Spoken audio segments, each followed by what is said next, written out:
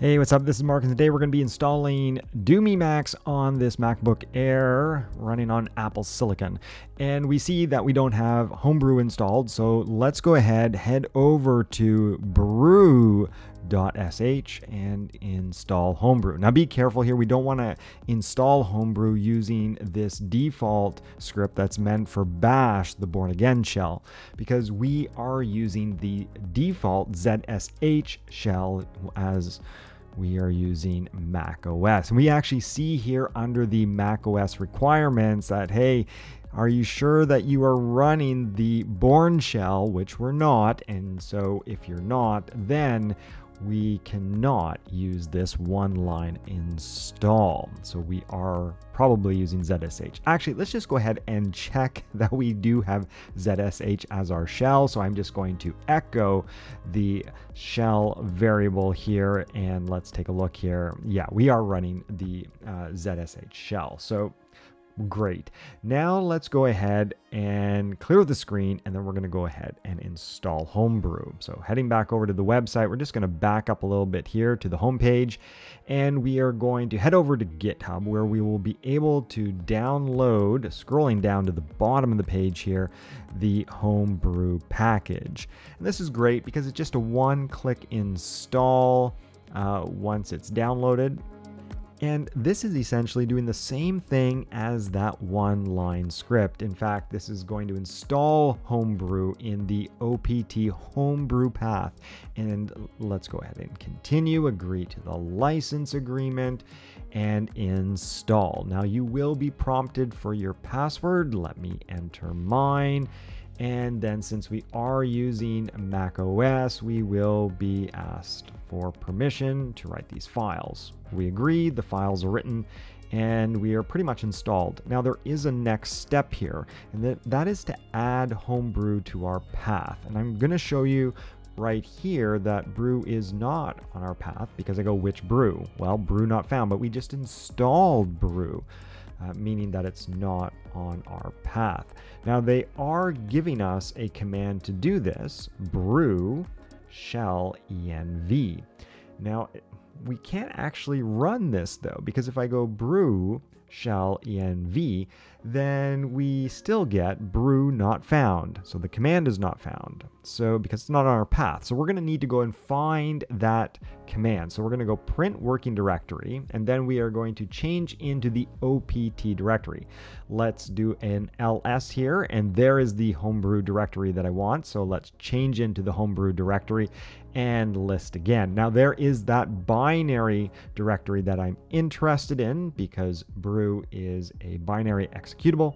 So we're going to change into binary list, and there is that brew binary. So we're going to go /brew for the brew command, and we are going to pass in here shell env.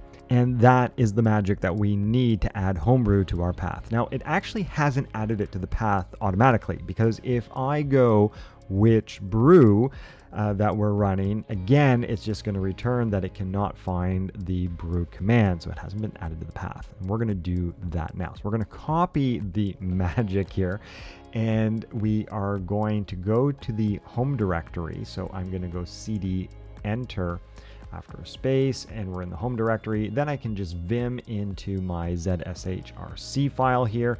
And I'm just going to go ahead, run down in here, add Homebrew to the path. And then let's just add a line in here and then paste this in. And then we can go ahead and write followed by quit. Perfect. Now we're just going to source our ZSHRC file. And now we should have brew in our path. Let's try it. And let me just do a print working directory here. So you can see that I'm not in the directory where the brew command is. And then we're going to go which brew. And there it is. We have successfully installed Homebrew. So now we can actually get started with the process of installing Emacs.